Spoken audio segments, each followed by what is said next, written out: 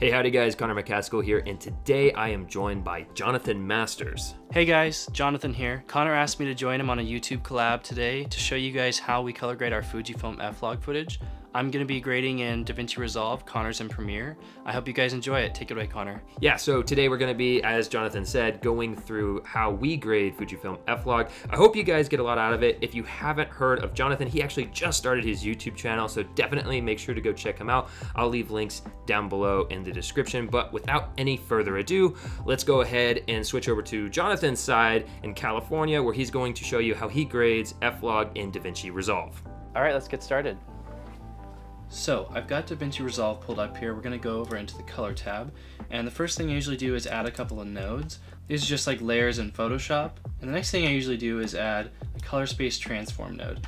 The way this works is you're just telling the computer what camera you shot with, and it's going to figure out the rest. So we're going to go in here to the color space, and I know that Fujifilm is in Rec 2020 when you're shooting an F-Log, and then we're going to go down to the input gamma, and we're going to select Fujifilm F-Log right here, and you see it kind of blows out, which that's not what we want, and all you have to do is click this luminance mapping, and there you go, back to normal. And we're going to do the same thing with the saturation mapping, and you can pretty much grade right off of that. I think it's a great base point for a starting grade, but I really like to use film convert, and so I'm going to add that to this final node here, and we're going to shift F so I can bring this up into full screen more, and we're going to turn the grain all the way down just because I like to save that to the end if I'm going to add it.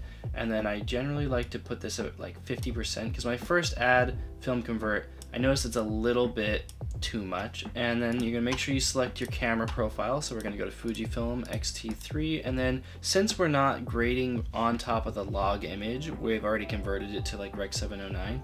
I'm going to go ahead and select Eterna because that's the closest thing. We're going to hit apply, and you see that looks pretty good. But I want to select a different film stock because I don't really like this film stock. So we're going to go through and look at a couple of different ones of these. And usually I will go down to, I like this FJ H400 Pro. It just looks like a really nice filmic look right out of the box.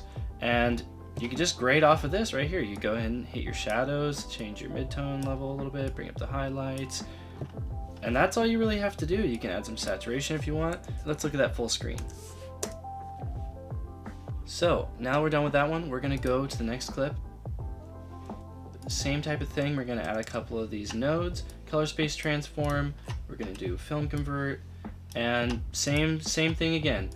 We're going to go Rec 2020, F-Log, wherever that is, there it is. Tone mapping, luminance mapping, saturation mapping. We're already halfway there. Now bring that down to half.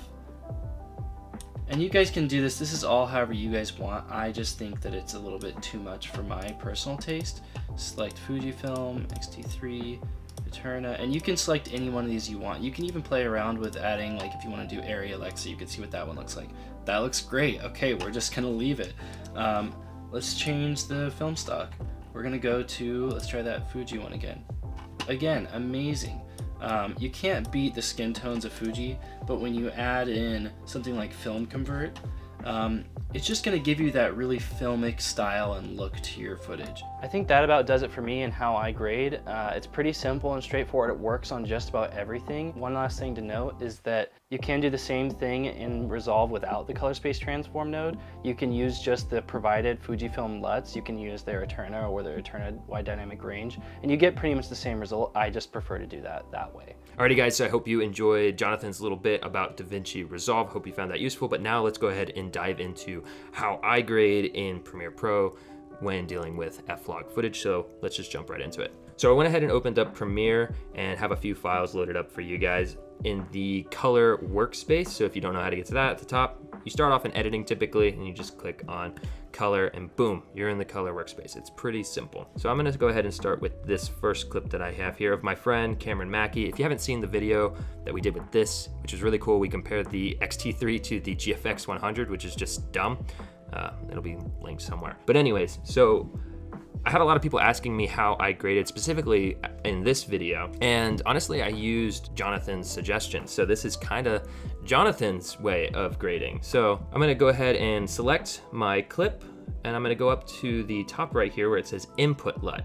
Now, what I'm using are Fujifilm's provided LUTs. You can download them from Fujifilm directly. I'll have a link to that as well in the description so that you guys can find it. But what you're gonna do is you're gonna click on the input LUT and then select browse.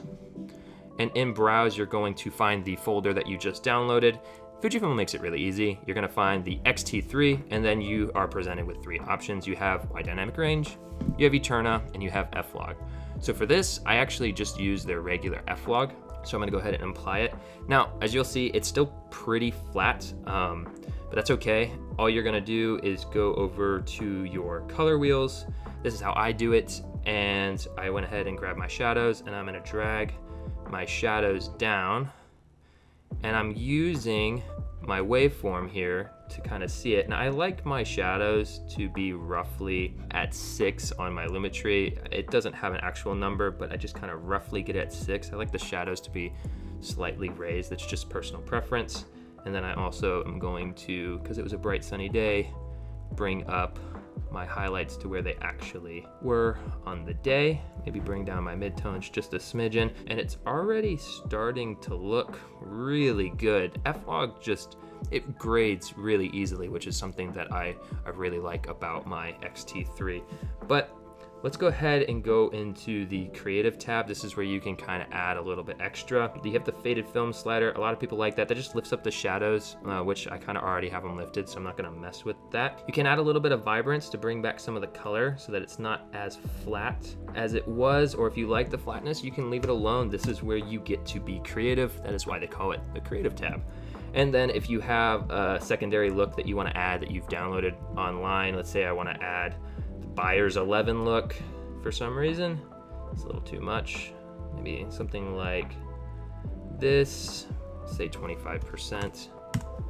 And it looks really nice. That is just a quick little grade that I did in literally, I don't know, 2, 3, 4 minutes, something like that.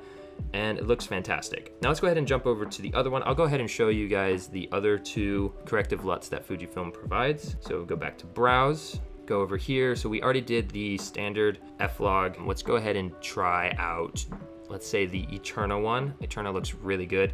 Typically with Eterna, as you can see, you just apply it and it just looks good out the gate. You almost don't have to do anything, but I'm going to just a little bit because I can see on my waveforms that I kind of want to bring down my shadows just a little bit. Maybe something like that, and then maybe bring up my highlights just a bit more. This is a little video that I made on Instagram. If you're curious to see it, I'll link that below. And there you go. I think that that looks really nice. It's just a simple grade. Again, that one probably took me 30 seconds. And lastly, I'll just go over to this one. This is also from the video that I did with Cam. He did this nice little hat flip that I taught him. And we'll go over here. I actually did not apply the wide dynamic range to this video, but let's just do it right now and see how it looks. Boom. Wow. Actually, it looks great. It looks really, really good right out the gate. I think that the shadows look good. I might bring up my highlights just a bit because I like, I don't know, I like it to be a little brighter, a little cheerier. That looks really good. I wouldn't add too much, maybe a little bit of vibrance because his jean jacket was looking a little more faded than it actually was. Oops, in reality. So we're gonna fix that. It might be slightly green, so I'm just gonna add 2 magenta. And there you go, it looks really nice. Again, didn't take me any time at all. And that's kind of the point that Jonathan and I were wanting to display. We were trying to show that it doesn't take any time really to grade F-Log footage once you kind of know the tips and tricks on what to do. So I hope that that was useful to you guys and that you feel inspired to go try and shoot F-Log for yourselves. Dude, Jonathan, thanks so much for coming on the channel and showing how you grade Fujifilm F-Log footage in DaVinci Resolve. I think that people are gonna find it really useful. Anytime, Connor. And guys, I just want you to remember that no amount of grading is gonna make your footage look better than it started out as. So try your best to dial in your settings, use good lighting, use good camera technique, and your shots will look 1,000 times better. Yeah, guys, I absolutely agree with what Jonathan said.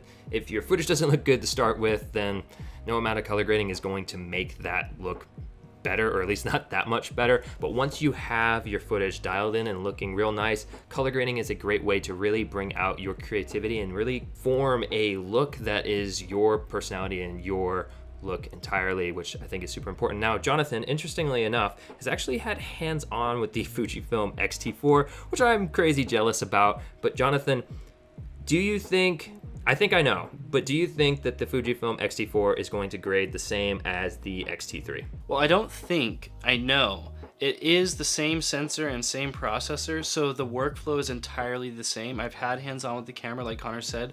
I actually was able to assist in a friend of mine, Sean Boyd. Shout out Sean Boyd, you can check out his YouTube channel as well. We got our hands on a Fujifilm XT4 before launch, and we were able to create something for Fujifilm that's actually now live on Fujifilm USA on their YouTube channel. And that was all shot on the XT4 and graded with similar methods as we used here.